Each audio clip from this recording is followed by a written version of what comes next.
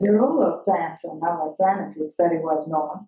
They represent the 99% of the total biomass of the Earth. They represent the first step of the food chain, and so they are fundamental for the ecosystem. But despite all this evidence, plants are very often considered in the collective feeling as passive organisms.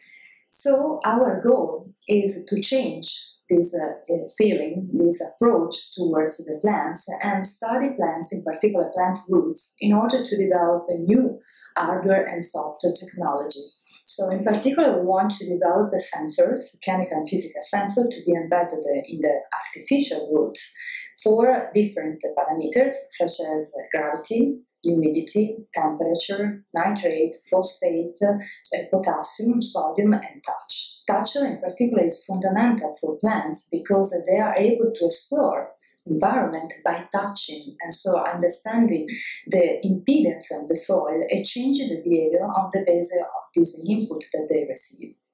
So our goal is to develop also the behavior of these roots and implement the same behavior in our artificial system. So our goal is to develop this system that is able in an autonomous way to find different parameters on the basis of the stimuli received by the sensors. And this robot could be useful for many different applications.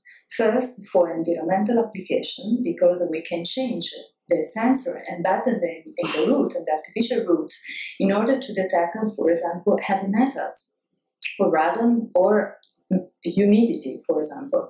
But we can also use the robot for space application, because it's important not only for finding new system or living system or water in different planets, but also for anchoring capability that plants have. Plants show very high plasticity, so the capability to adapt to the environment in an active way, and at the same time to change the surrounding environment. So this is very interesting because we can study new behavior that we can implement in our robots that are able to grow like the biological system. So in fact, what is very different from the animals is that plants, in order to move, have to grow. And in a different time scale, very often, even if there are also very fast movements in plants like the Mimosa pudica or Venus flytrap, but usually the time is slower. And so it's very difficult for non-experts to observe this movement. But they move, in fact, and they are very efficient in exploring environment, and so we want to study this behavior in order to implement a very high-level control in our robot.